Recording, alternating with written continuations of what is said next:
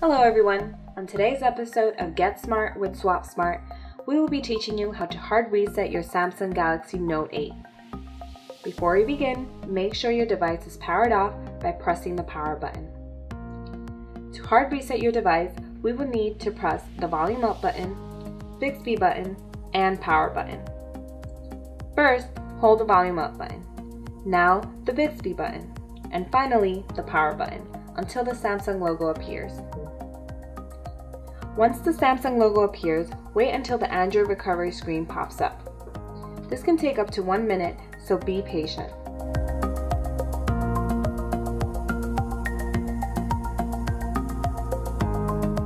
When the Android recovery screen appears, use the volume down button to navigate to Wipe Data Factory Reset and press the power button to select.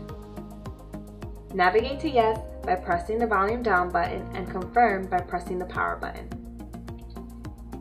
Wait for the factory reset to complete and you're done. If you found this video helpful, please subscribe to our channel, like the video, or leave a comment. We'd love to hear from you. Thank you for watching. Until next time.